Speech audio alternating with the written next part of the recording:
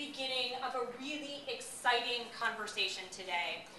It is a conversation around identifying the core barriers and then hopefully moving towards solutions for bridging this technology funding gap.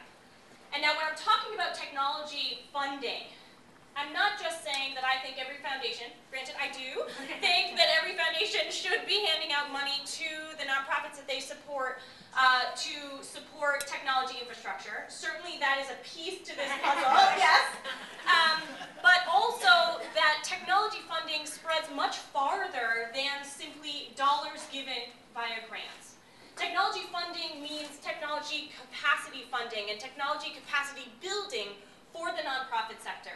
That's everything from having foundations and the philanthropic sector in general sharing technology tips that they're using at their organizations, making available staff members who are IT professionals to just troubleshoot, all the way to running, like they do at the Harper Foundation for Public Giving, substantial technology training and funding programs with grants attached at the end as incentives for completing full-on programs.